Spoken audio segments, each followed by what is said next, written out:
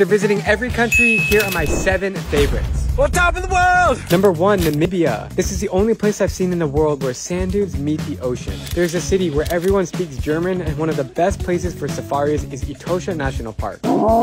Number 2, Turkey. Istanbul is the only city in the world that is split between 2 continents, and the country overall is a unique blend of European and Asian cultures. Oh, and Turkish food is insanely delicious. Time to feast! Number 3, Mexico. Delicious food, warm people, beautiful beaches, and cheap prices. Oaxaca and Chiapas are my favorite states. Number 4, Venezuela. Yes, parts of Caracas are a little sketchy, but once you get out of the city, it is awesome. With the longest coastline in the Caribbean, Venezuela has crystal clear seawater with many beautiful islands and the nicest people that I met in South America. Number 5, Lebanon. Epic boardwalks on the Mediterranean coast, insanely good falafel and shawarma, and snowy mountains. Lebanon is one of the only places in the world where you can ski in the morning, skateboard in the afternoon, and go surfing at night. Number 6, Afghanistan. This country is home to the world's most hospitable people and a really rich culture that feels like you've entered a time machine back hundreds of years. I can't explain how incredible it is to walk around Afghanistan. Every time I go there, I'm constantly invited into homes for tea or coffee, and I'm just dazzled by the street life. I love this place. Number 7, the Philippines. If you want 7,107 islands of stunning nature and smiling faces, then you will love the Philippines. The land of adventures, scuba diving, hiking, street food, jeepneys, lechon, and